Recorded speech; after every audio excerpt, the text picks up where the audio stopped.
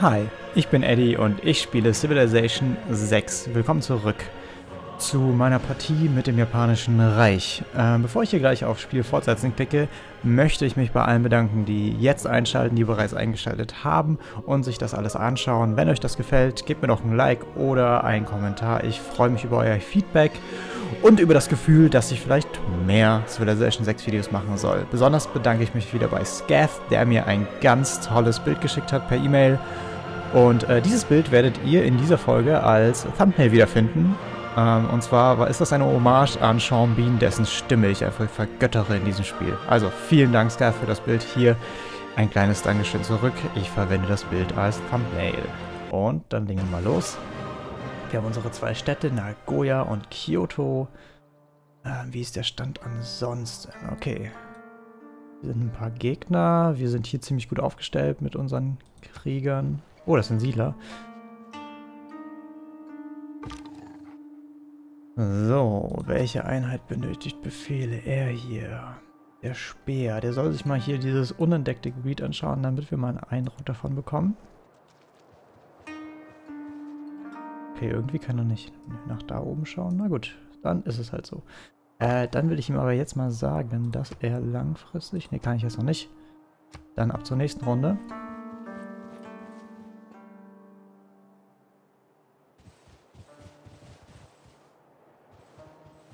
Interessant, sehr, sehr viele Krieger in dem Spiel. Oh, eine erste Handelsstraße, die nicht uns gehört. Oh, wir werden ja hart angegriffen. Ah, das tat sehr weh. Wir haben extrem viel Schaden bekommen. Mal gucken, ob wir uns jetzt dagegen wehren können. Erstmal ein paar neue Policies, sage ich jetzt mal. Aber wir können den Unterhalt... Nee, ich finde... Ah, wobei... Beides cool.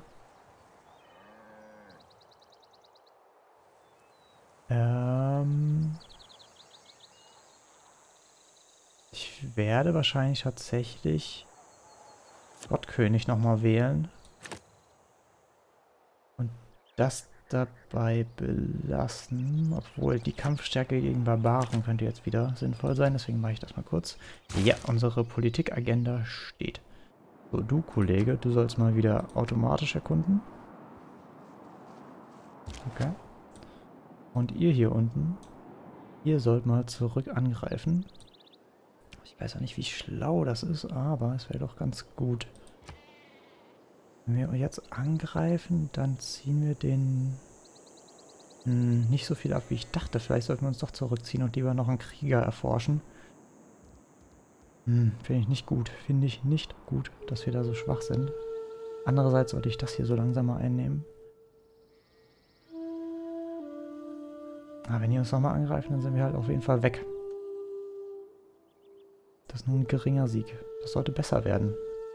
Na gut, dann werden wir uns doch zurückziehen und uns dann dort verschanzen. Genau, halt euch dann mal dort. Und ihr könnt von hier aus auch nicht angreifen, richtig? Das ist echt bitter. Hier geht auch nochmal zurück. Dann werden wir wahrscheinlich in den Verteidigungsmodus gehen, wie ich das immer bei Yu-Gi-Oh! So sagen pflegte. Und die Siedler. Wieso soll ich hier nichts bauen? Weil hier kein Wasser ist. Hier oben ist ganz gut Wasser. Und ich glaube, wenn ich hier oben baue, dann habe ich zumindest eine gute Abgrenzung zu Rom und Paris, wenn ich hier schon mal einen Platz habe. Aber hier sind auch noch Barbaren. Aber hier ist Reis. Reis ist immer gut. Ich freue mich über Reis. Vielleicht ist das ein gutes Plätzchen. Sehr neutral. Ich müsste halt diesen Stamm da wegkriegen, beziehungsweise loswerden.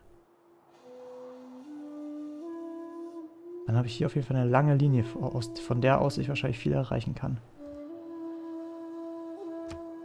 Dann bewegen wir uns weiter, Kollegen. Bis nach da oben. Oder reicht das schon? Das reicht wahrscheinlich schon. Und die soll sich dann auch nochmal ein bisschen bewegen. Okay, mal gucken, ob das so schlau war. Vielleicht kämpfen wir dann gleich mal gegen die und machen die mal platt. Hier wird ein Schrein fertiggestellt. Hier mache ich aktuell den Hafen. Scav hat mir auch empfohlen, nach dem Hafen und einem kleinen Leuchtturm den großen Leuchtturm zu erforschen. Das werde ich mir nochmal genauer anschauen.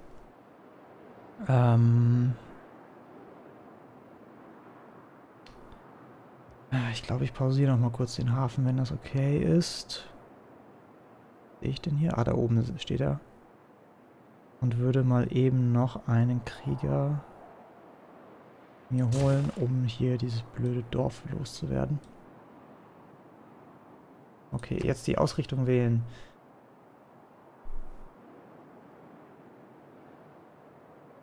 Ich fühle mich echt so schlecht, dass ich so sehr auf Militär gehe aktuell. Ich gehe lieber auf politische Philosophie. Fühle ich mich wohler. In Kyoto fehlen auch noch Annehmlichkeiten, fällt mir gerade wieder auf. Und in Nagoya genauso. Das heißt wahrscheinlich Kultur. Mal gucken, was jetzt passiert. Was macht denn eigentlich mein Bötchen hier hinten, die Galeere? Okay. Ah ja, die Idee war mit der Galeere einen meiner Siedler, Speer zu bewegen. Oha! Oh nein, da kommen jetzt auch noch Reiter an. Das ist nicht cool. Was mir gerade auffällt, ist, dass Valletta anscheinend von sich aus einen Handelsweg für uns baut. Das war mir so nicht bewusst. Okay, das habe ich verstanden mit den Annehmlichkeiten. Freundschaft abgelaufen. Ach, unsere Freundschaft mit Trajan ist abgelaufen. Interessant, dass das geht. Barbaren nähern sich. Ach, hier unten haben wir das Barbarenproblem. Ja.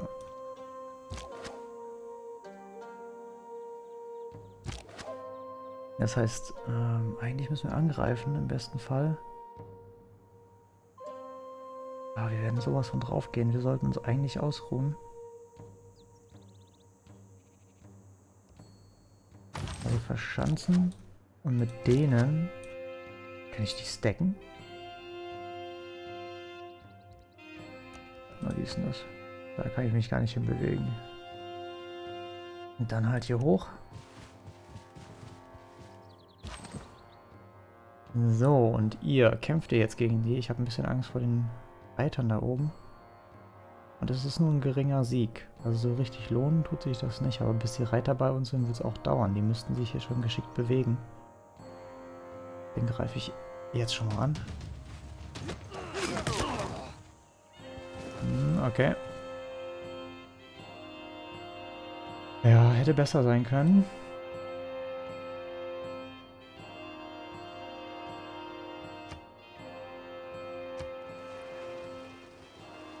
Alles nicht so optimal, zumal ich hier jetzt gleich was bauen möchte.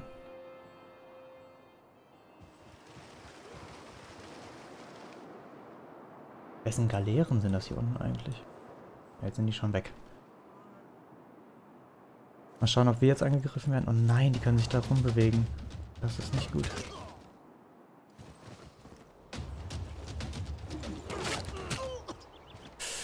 Eieieiei.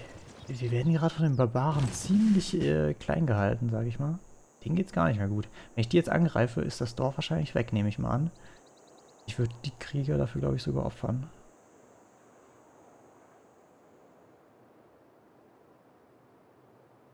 Ja, ich mach das. Autsch. Jawohl. Sehr gut. Plus 45 Gold auch noch. Denen geht es jetzt zwar nicht so gut, aber jetzt kann ich hier in Ruhe eine Siedlung bauen. So, wen habe ich denn hier ausgewählt? Die hier, denen geht es auch gar nicht mehr gut. Gar nicht mehr. Wenn ich die jetzt befördere, dann werden die geheilt einerseits. Aber dann kann ich nicht mehr angreifen. Mal schauen, der Angriff. Wieso? Ach, die stehen ja hier. Ich dachte, ich könnte die besser angreifen. Oh, ich kann die erst wieder in der übernächsten Runde angreifen. Das ist nicht so cool.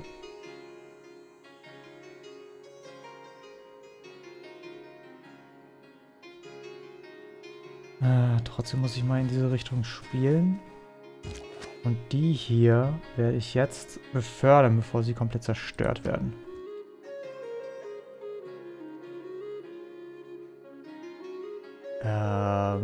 Ich mach mal Garnison, weil das gerade irgendwie Sich so anfühlt, als wären sie eine Garnison.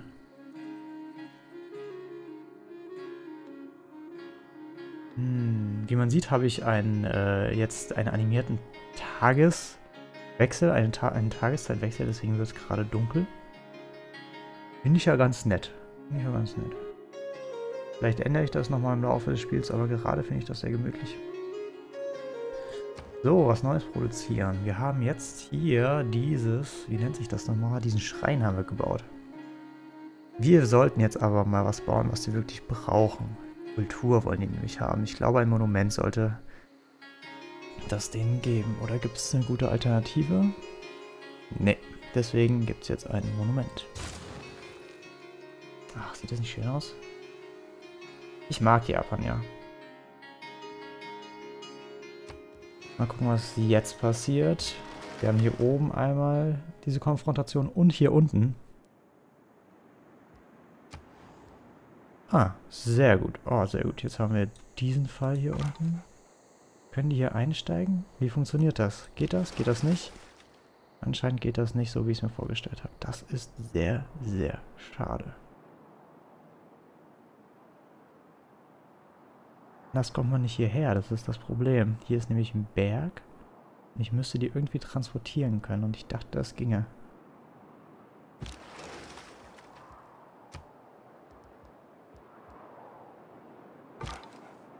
Wenn ich die jetzt hier rüber bewege, geht auch nicht tatsächlich. Ja. Ach, das ist schade. Ich habe mir das echt ein bisschen schöner vorgestellt. Also weiter automatische Runden und ihr auch. Und nächste Runde.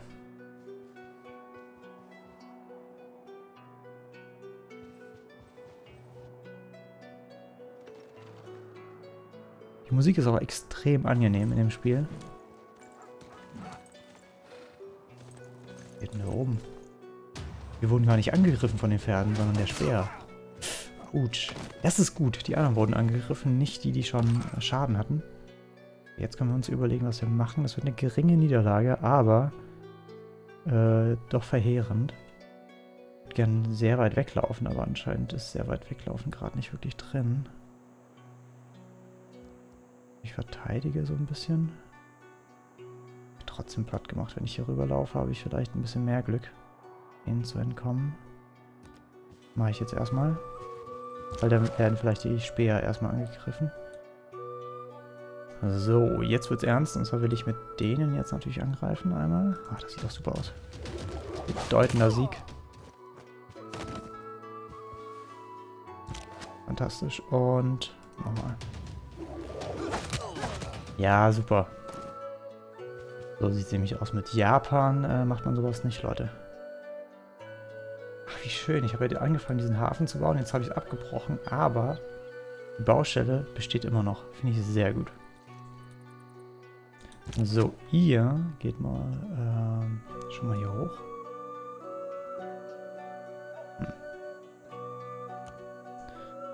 Da oben werden die sich ausruhen und ihr... Okay, ihr könnt jetzt hier erstmal noch nichts machen. Das hier oben könnte gleich ernst werden. Ich glaube, ich muss die hier mal aufhalten. Die können theoretisch auch hier schon eine Siedlung bauen. Aber ich bin doch lieber weiter da oben. Aber erstmal abbrechen. Oh, oh, die Reiter gehen in die Richtung.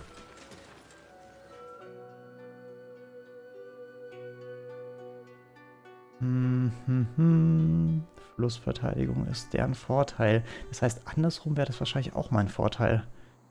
Aber ich bin echt so gut wie platt. Ich werde mich jetzt trotzdem versuchen zu heilen. Und ich habe jetzt neue Krieger. Die kommen natürlich direkt hier hoch. Ich bräuchte, glaube ich, wahrscheinlich doch eine Handelsroute, um schnell zwischen meinen Städten reisen zu können. Und ihr... Vielleicht kommt ihr auch mit hoch. Besser ist, wenn ihr hier unten bleibt. Und das da zerstört. Das war doch eigentlich mein Ziel. Aber ich kann das in der nächsten Runde allein mit denen machen. So, jetzt wollen wir mal den Hafen weiterbauen.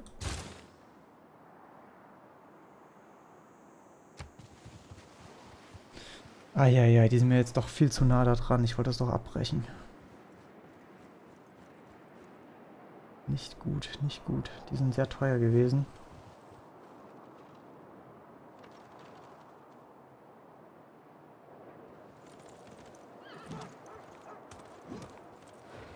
Oh oh.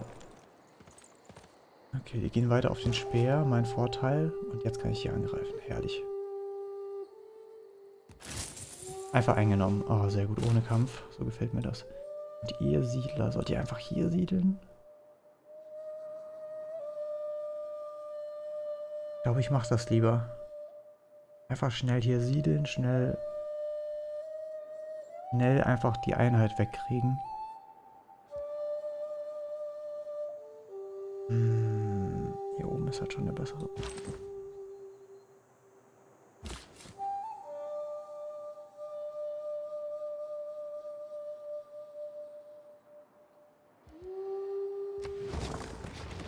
Okayama wurde soeben gegründet. Herzlich willkommen im Repertoire des Japanischen Reiches. Na schön, schön klein, gemütlich, am Fluss, neben dem Mount Fuji. Ah, sehr gut. Ihr könnt euch jetzt bis fortbewegen. Das ist natürlich ein großer Vorteil für uns. Und dort heilt ihr euch schneller. Und von da aus können wir wahrscheinlich auch besser verteidigen. Das ist doch schön. Was produzieren wir dort als allererstes? Eigentlich am liebsten was schnell passiert. Sowas wie ein Krieger nochmal. Aber ich glaube, ich werde doch eher auf was Sinnvolleres gehen. Und direkt ein... Kann ich einen Handwerker? 29 kostet der. Ei, so teuer. Ist gerade vieles teuer. Ja, hier ist alles teuer. Also ist egal, was ich mache. Ich mache jetzt... Ja, meine anderen Krieger kommen eh hoch. Deswegen kann ich hier gleich was Sinnvolles bauen. Und ich entscheide mich für den Kornspeicher. Sehr schön. Und mal gucken, wie die hier gerade... Ein Einwohner, der hier oben forscht und Nahrung holt. Kann ich auch noch hier unten ziehen? Egal, alles gut. Nächste Runde. Jetzt wird spannend hier an der Front.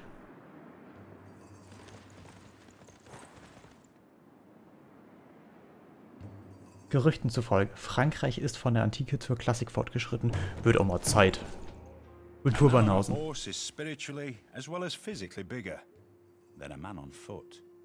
Oha, ganz vergessen. Sehr gut, das heißt, ich kann jetzt bald Reiter erstellen. Das ist ziemlich cool. Eine neue Forschung brauchen wir jetzt. Und wahrscheinlich Bogenschießen. Ja, könnte ich jetzt mal machen, ne? So, meine Verteidigung soll ja stärker werden. Bergbau wird jetzt natürlich auch interessant, weil ich hier oben Steinressourcen habe. Aber bis ich dann Handwerker habe, dauert es eh. Deswegen erstmal Bogenschießen. Und welche Einheiten benötigen denn Befehle? Ah, hier, schaut euch das mal an. Das ist ja praktisch.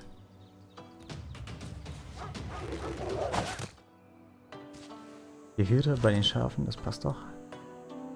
Und die sollen sich erstmal heilen in der Stadt.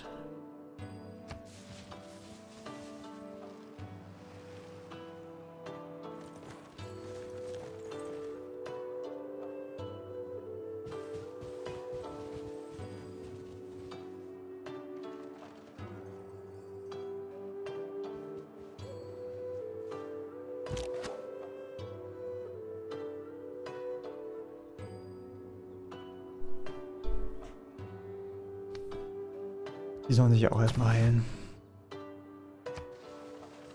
Wunder vollendet. Ein unbekannter Spieler hat den Bau des Weltwunders Stonehenge abgeschlossen. Oha.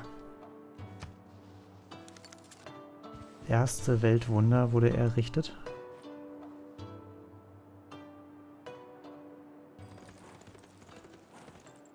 I shot an arrow into the air. It fell to earth. I knew not where. Sehr schön. Was erforschen wir als nächstes? Währung. Ach ja, die sind jetzt da oben. Ich glaube, die sollen sich jetzt auch erstmal heilen, wobei die sich hier oben auch gut verschanzen könnten.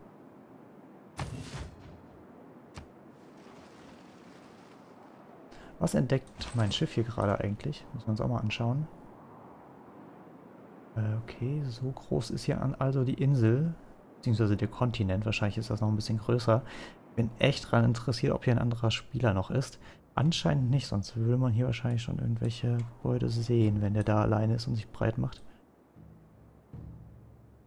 Andererseits, so viel Platz nehme ich jetzt auch noch nicht weg. Hier der Krieger. Würde hier bleiben? Ja, ich lasse den erstmal hier. Ach, hier habe ich auch welche, sehe ich gerade. Kann ich die vielleicht mal bewegen?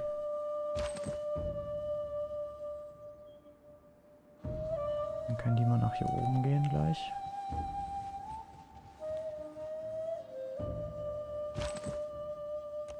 Genau.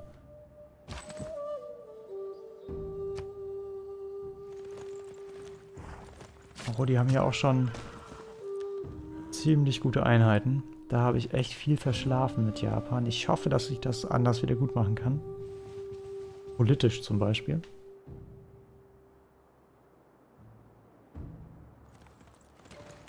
Was mich noch interessiert ist, ich habe ja hier einen Händler, der diese Straße aufgemacht hat. Ob das mir einen Vorteil bringt und dem anderen, mit dem ich handle. Denn hier ist ja auch, habe ich eine Handelsroute mit Valletta, aber das ist sein Händler und ich frage mich, ob das jetzt nur sein Vorteil ist oder auch meiner.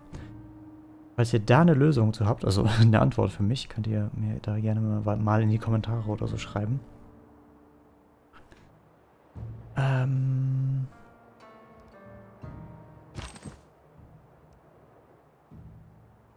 Ja, du sollst dich hier mal verschanzen. Und du... Ich glaube, du sollst dich hier unten auch verschanzen. Ah, jetzt kann ich ihn verbessern. Für 30 Gold. Ey, dann schicke ich ihn doch mal zurück.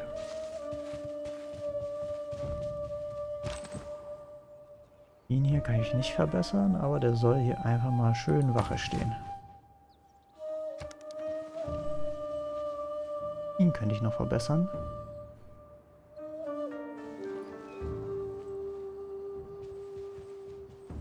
Und ich glaube, für 30 Gold ist das ja ein Schnäppchen. Einen neuen Kontinent entdeckt. The opportunity has arrived for a change into a new and more powerful system of government. Let us strengthen our identity and enact more policies to govern our people. Okay. Divide and rule, a sound motto. Ah, sehr schön. Unite and lead, a better one. Jetzt habe ich hier anscheinend noch mehr Möglichkeiten. Was hat sich denn jetzt geändert? Hier habe ich jetzt... was ist denn das? Wieso ist das lila? Ist das Diplomatie dann? Nee. Diplomatie ist grün, Wirtschaft ist gelb, Militär ist rot. Jetzt, was ist aber lila? Ah, das ist anscheinend... Joker-Politik? Diese Regierung stellt keine Diplomatie-Politikplätze zur Verfügung. Das muss ich noch ändern, glaube ich. Kann ich noch an meiner Stammesfürstentum. Das muss ich, glaube ich, noch ändern, damit ich hier mehr Plätze habe oder so ähnlich. Das verstehe ich noch nicht ganz, aber dazu kommen wir noch. Auf jeden Fall habe ich hier jetzt irgendwie noch coole neue Boni.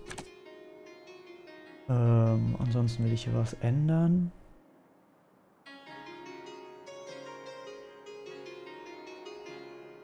Will mal den Unterhalt senken. Dann habe ich ein bisschen mehr Gold. Oder doppelte... Warte mal, wo war das hier? 100% Produktion. Ja, komm, mache ich das mal. Und plus Produktion in allen Städten.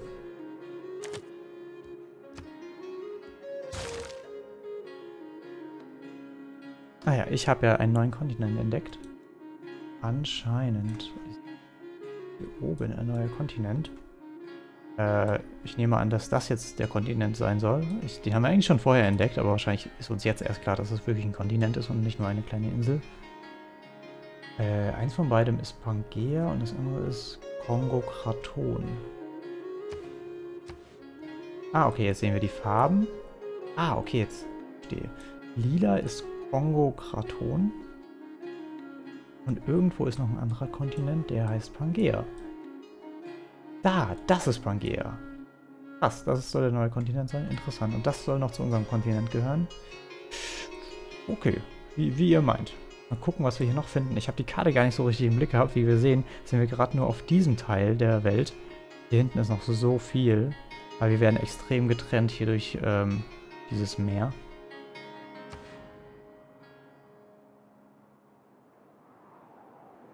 Okay. Hier oben kann man noch gut bauen. Wenn ich jetzt noch schnell Siedler bekomme, wäre das, glaube ich, ganz praktisch. Na gut. Kann ich diese Karte mal wieder ausschalten? Ja. Wir brauchen eine neue Ausrichtung.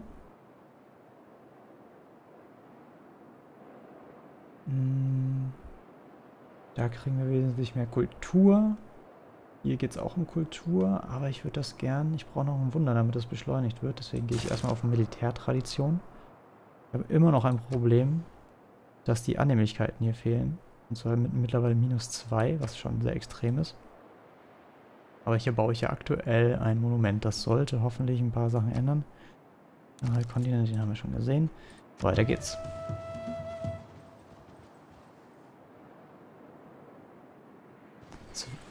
Ich habe einen Handelsposten in Kyoto erhalten. Das schaue ich mir gleich nochmal genauer an. Stammesdorf entdeckt außerdem. Okay, also was ich als erstes machen wollte war... Dieser Krieger sollte sich dort verschanzen. Diese Bogenschützen, diese Schleuderschützen sollten zu Bogenschützen werden für 30 Gold. Oh, sehr schön. Wie viel stärker sind die jetzt? Okay, erstmal muss ich mich anscheinend um diesen Händler kümmern. Ich habe einen neuen Händler bekommen. 2 Handelsposten erstellt. Durch den Abschluss eines Handelswegs habt ihr einen Handelsposten in der Stadt Kyoto erhalten. Interessant. Jetzt habe ich hier die Möglichkeit, einen neuen Weg zu bauen. Von Kyoto aus nach Rom wäre natürlich krass. Ein sehr weiter Weg, wo ich viele Vorteile dadurch hätte. Ich kann es aber auch quasi in meinem Reich belassen und nach Okayama bauen. Der Weg ist zwar kürzer, aber der wäre nur für mich ein Vorteil, was natürlich auch sehr praktisch ist, um da schnell Einheiten hin und her zu schieben. Allerdings geht es, wenn ich nach Rom baue, geht es auch durch Nagoya, was auch ein Vorteil schon ist. So viele Optionen.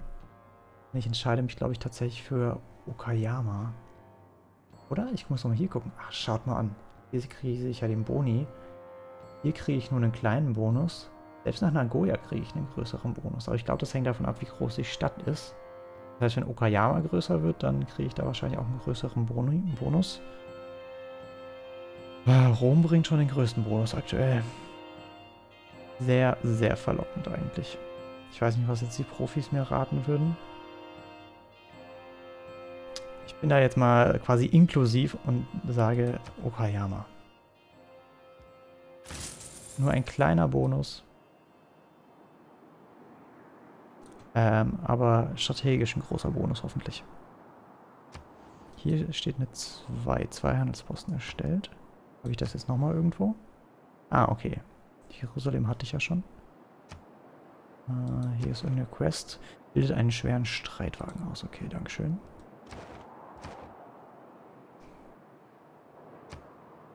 Stammesdorf entdeckt. Wo ist das denn? Da hinten ist noch eines. Wurde auch von niemandem bis jetzt irgendwie eingenommen. Mehr Annehmlichkeiten. Das wissen wir doch schon alles. Die sollen sich jetzt auch mal zu Bogenschützen weiterentwickeln. Sehr gut. Dann beginnen wir mal die nächste Runde. Scheint aktuell sehr sicher zu sein. Ich hatte jetzt sehr anstrengende Runden mit den Barbaren, aber jetzt ist es doch sehr gechillt.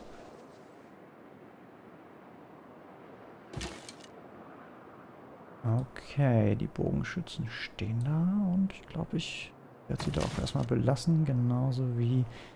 Die standen hier hinten schon ziemlich genial.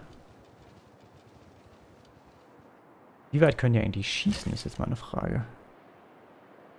2 Felder, oha. Das ist gut zu wissen.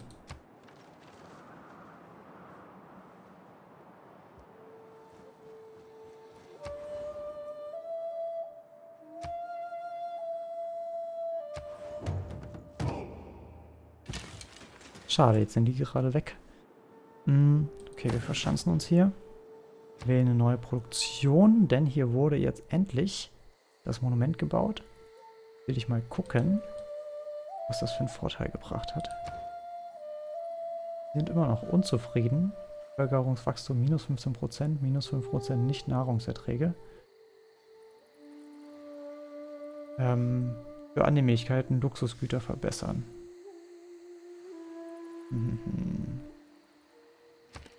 Jetzt müsste ich natürlich wissen, was hier als Luxusgut zählt, was ich am besten bauen sollte oder holen sollte, damit es dem besser geht. Ich weiß das nämlich einfach nicht. Aber auf Religion haben die anscheinend keinen Bock mehr.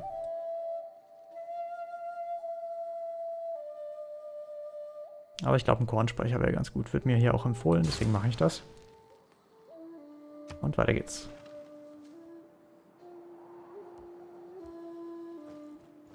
Und vielleicht sollte ich mir ein paar neue Felder mal kaufen, um mich da frei zu machen. Eine neue Farm bauen oder so. Oh, die kommen jetzt wieder zurück. I don't underrate the value of military knowledge, but if men make war in slavish obedience to rules, they will fail. Manöver haben wir bekommen. Und Strategos. Schauen wir mal kurz an. Ja, belassen wir jetzt mal dabei. Und neue Ausrichtung. Erforscht die Technologie Bauwesen. Bauwesen könnte ich doch relativ schnell erforschen, oder? Gucken wir uns das mal an hier. Währung haben wir gleich fertig. Bauwesen, wo haben wir das denn? Vorbei. Bergbau. Wo ist denn dieses Bauwesen? Hier.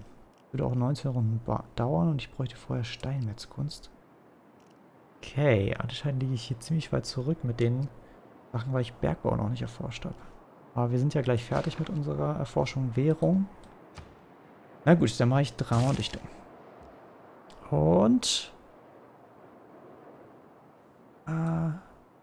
okay, ich würde sagen, an der Stelle mache ich mal eine Pause. Ich danke euch fürs Einschalten. Ich bin sehr froh, dass es jetzt wieder ein bisschen ruhiger geworden ist, dass ich nicht das Gefühl habe, ich werde jetzt auf jeden Fall verlieren. Ich habe schon den Eindruck, die anderen sind ein bisschen weiter, aber ich glaube, das Gefühl hat man immer in dem Spiel. Zumindest in Sachen Zeitalter bin ich denen doch ein bisschen voraus. Das freut mich ja schon mal. Ansonsten habe ich den Eindruck, dass die sehr viel mehr auf Kampfeinheiten gehen, wobei ich doch mittlerweile auch ein paar habe. Ja, mal gucken, wie es sich entwickelt. Ich bin sehr gespannt. Ich freue mich schon aufs nächste Mal. Ich werde jetzt erstmal eine Woche Pause machen. Ich werde das Video im Laufe der Woche dann hochgeladen haben. Also vielen Dank und bis zum nächsten Mal, wenn es wieder heißt, ich spiele Civilization 6.